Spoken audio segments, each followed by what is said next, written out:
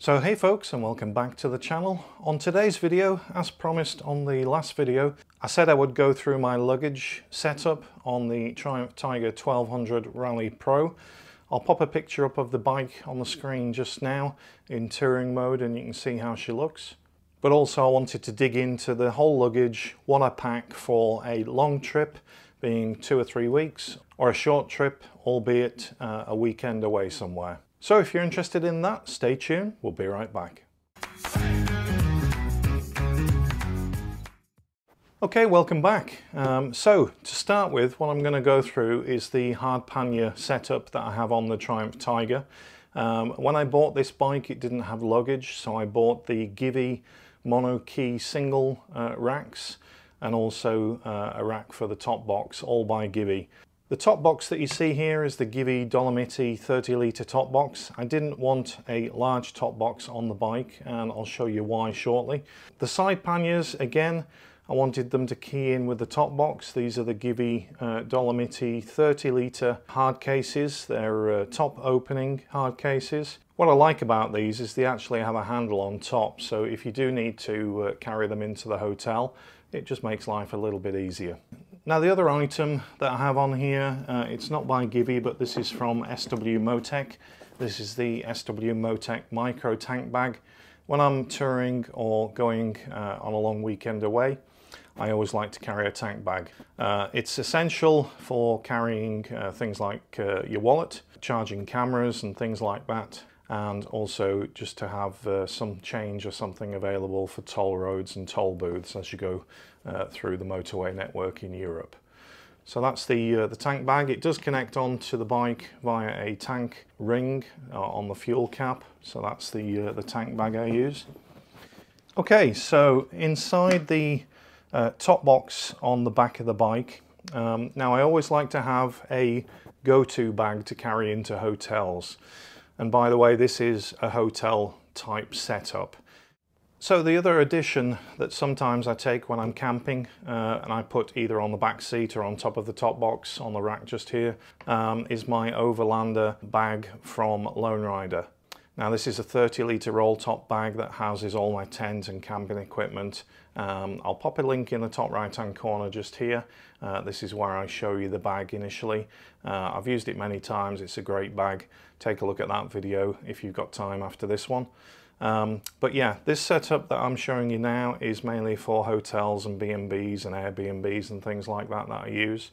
When I do go on a big tour, I tend not to camp. So I try to go hotels all the way. So let's get into it. Inside the top box, I have in the cargo net at the top, I have a puncture repair kit.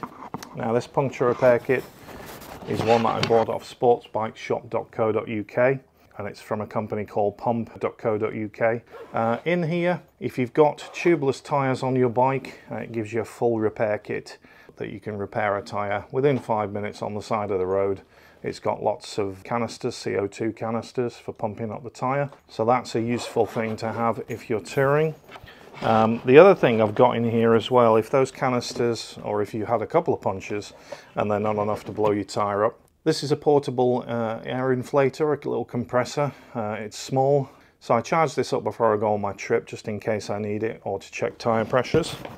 Now the go-to bag that I use is in my top box. So when I get to the hotel, I want a go-to bag with all my clothes in, toiletries, and that's about it really. So one bag I can take out of the bike into the hotel, very easy for a night, and then come back and pop it back in.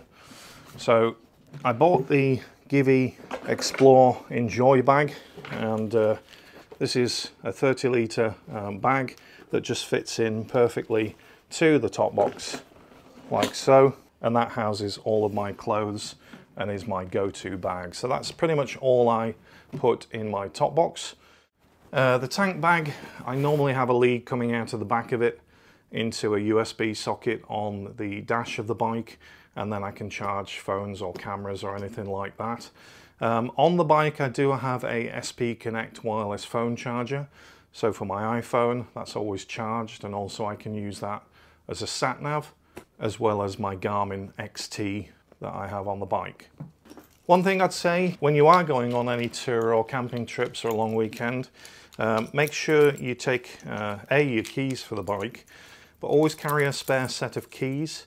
And I always put the spare set of keys in my go-to bag in my top box, so that I have a spare set just in case you lose a key. If you've got a keyless ignition, like on the Triumph, I've got underneath the seat a Allen key and a spare battery for this remote control for the keyless ignition, and I'll show you a picture just now of that underneath the rear seat of the bike. On here I also have my light lock X1 and also the Core Moto light lock that I always take on the trips, and also I'll show you those just now.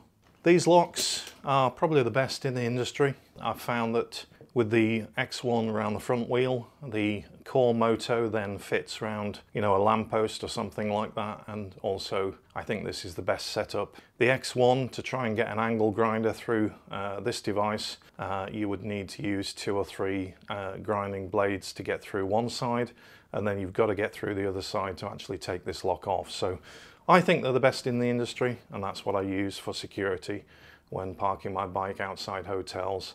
One thing I would say is, if you are booking hotels or Airbnbs, try and check with the owners or via booking.com, which is where I book all of my accommodation through. You can always ask them a question: do they have secure parking for bikes, maybe a gated rear driveway or anything, or a garage that you can use. So when I'm selecting hotels via booking.com, I always try and find something suitable. So on the right hand side top box of the bike, I also have a water bottle just here. This is again a Givi adapter that I can put a stainless steel water bottle in. I find this really good for just keeping extra water on the bike. I do put a bottle of water in the panniers. Also, if you're going on a hot journey, like I will be to Turkey this year, where I'll be taking in around 9 countries. It's about a 5,000 mile trip there and back.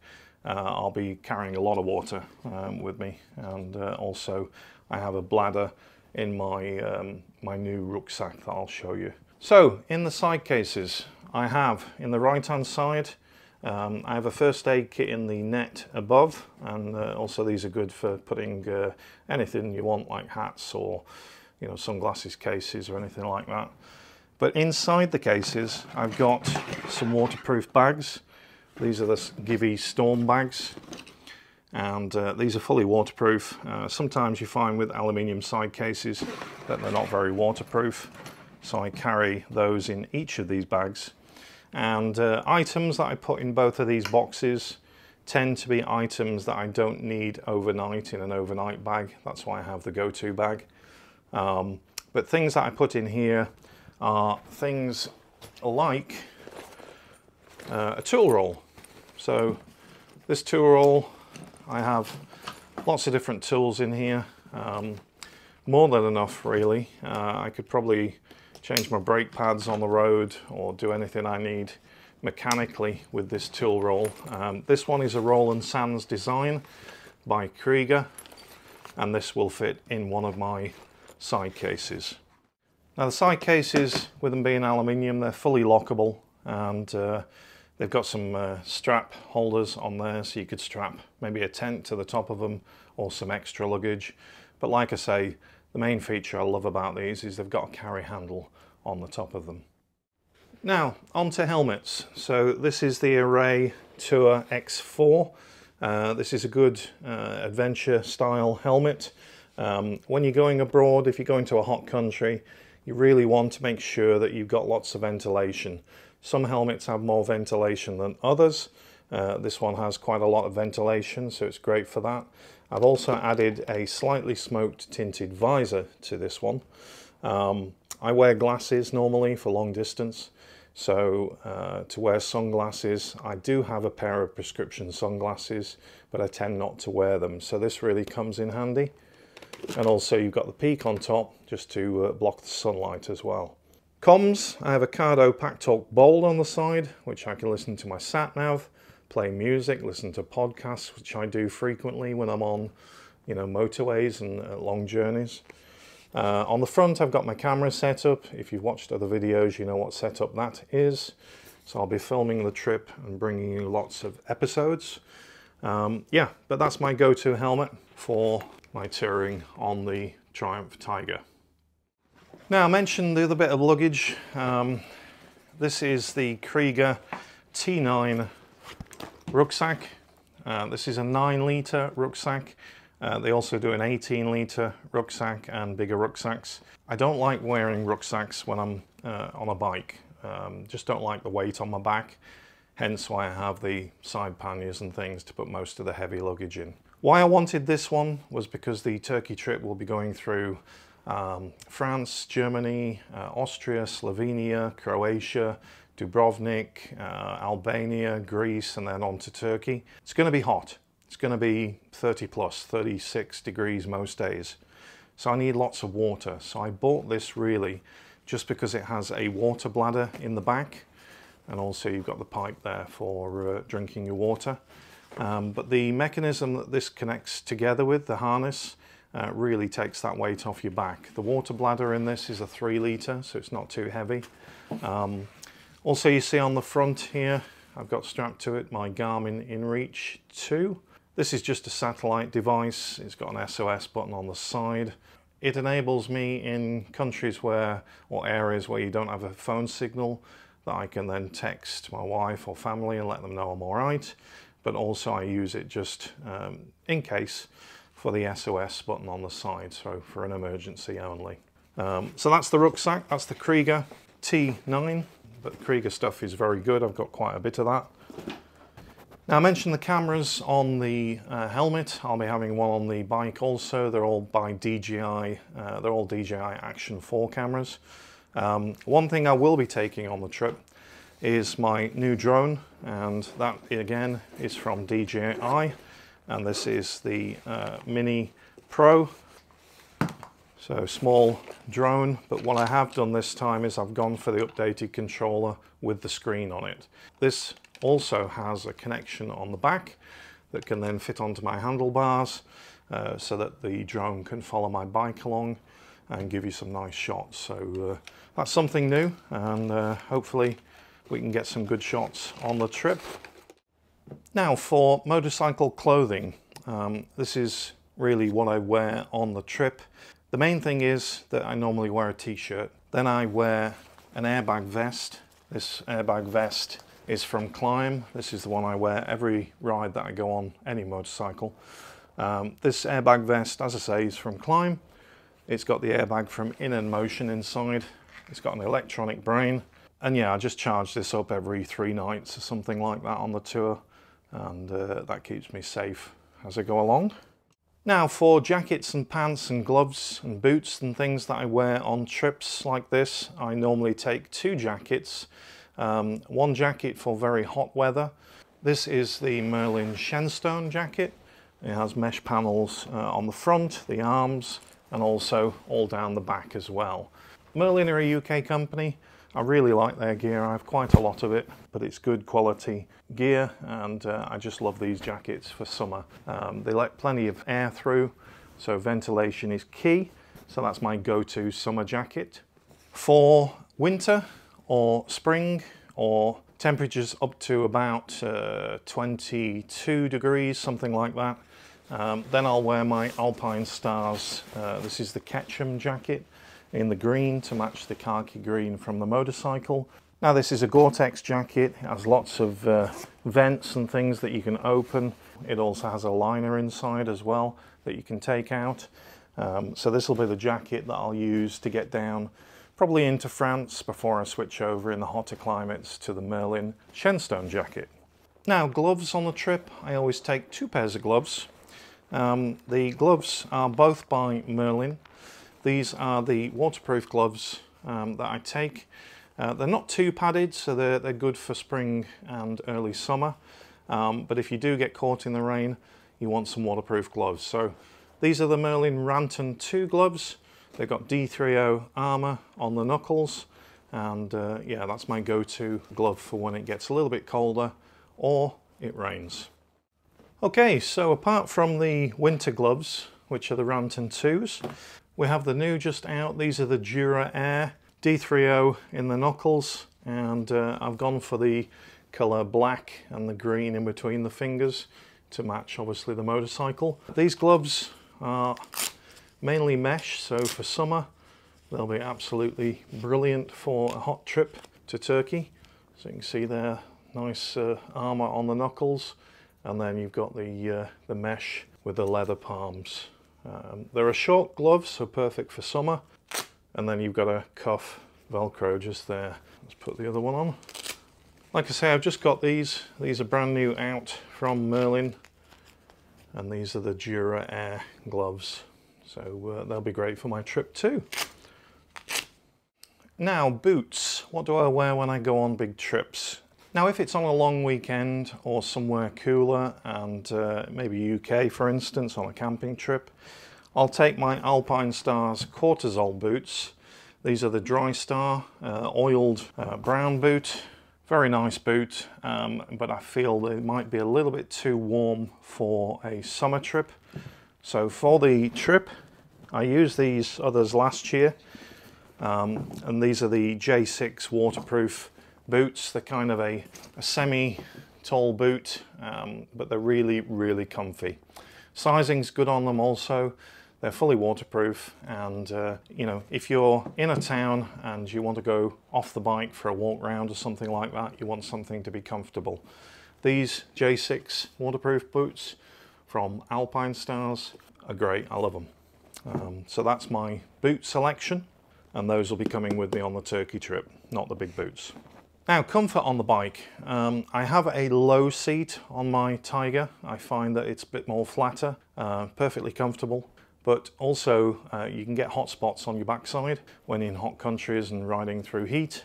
When I was at the Adventure Bike Festival, I saw a company called Cool Covers, and they make a seat cover which is made up of like a nylon material. It's about 5mm thick, and what this does, it goes over your seat by Velcro straps, and then it actually helps to get cool air under your backside. Two things it does: it gives you cool air under your backside, but also it makes the bike a little bit comfier on those long journeys. So when it gets to summer, that goes back on the bike, and definitely need it for something like a big trip to Turkey in summer. So we've talked about jackets and gloves and things like that I'll be wearing on a big trip. One thing I do wear in the UK and pretty much all year is my jeans from Roadskin. Again, another UK company. These are the Taranis AAA rated jeans from Roadskin. I wore these to my trip to Italy last year, and they were great. The only thing that I did find is when temperatures got above 35 degrees and the sun's blazing down on you, they do sit a little bit close to your skin, which is a good thing for motorcycle jeans, but they did get a little bit hot in the sun. Now, for the other pair of pants that I'll be wearing, I've just recently bought from Sports Bike Shop. These are the Airwave 3 trousers. So these are a textile pant, but they've also got the mesh panels all down the front of them as well, so except for the knee section, obviously.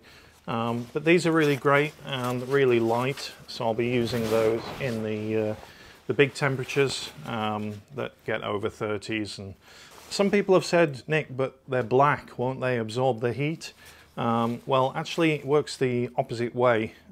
If you've ever seen some you know, overseas countries where people wear black a lot in hot countries, the reason for that is that black absorbs the moisture and the heat away from your skin, whereas if they were white, then white reflects, so that would reflect the heat back onto your body. So that's the reason behind it, so I believe. So those are my new pants that I'll be using on the trip. I'll give you a full report how those do. Now, obviously, when you're traveling abroad, you need your passport, so I keep my passport nice and secure in the tank bag. I also carry cards, and also I take some euros with me along the way. I normally carry about 200 euros on most European trips, just in case. I have come across some cafes that don't accept cards. In most countries it's illegal now not to do that, but that's the way the world lives at the moment. So yeah, so I carry normally A credit card, this is by Revolut, and this credit card has an annual fee, as most do, but this is actually a top-up credit card, and that's the one that I take with me. So I put all of my holiday money on there that covers fuel, hotels and expenses for the trip, and use one card. Now I have found some countries, if you take a debit card, which I always do, and another credit card just in case, but if you use your debit card in some of the petrol stations, they will take a set amount off the card as a holding fee. So even if you only put £50 of fuel in, they might take more as a holding fee off your card, and then that takes away your spending money. So if you use one of these, I've been using this for all of my bike trips over the last few years, all of my family holidays and things that I go on. It's great. It works with an app on your phone as well that you can convert currency and do a lot of things, even book accommodation through the app and get really good discounts as well. One thing about this Revolut card, it also covers me and includes holiday insurance and travel insurance as well. That's why I have it. So that's my go-to card for holidays.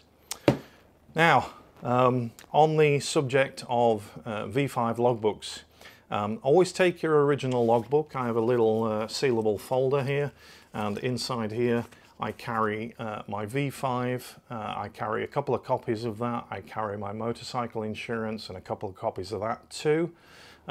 Sometimes insurance companies send you it via an email to your mobile phone.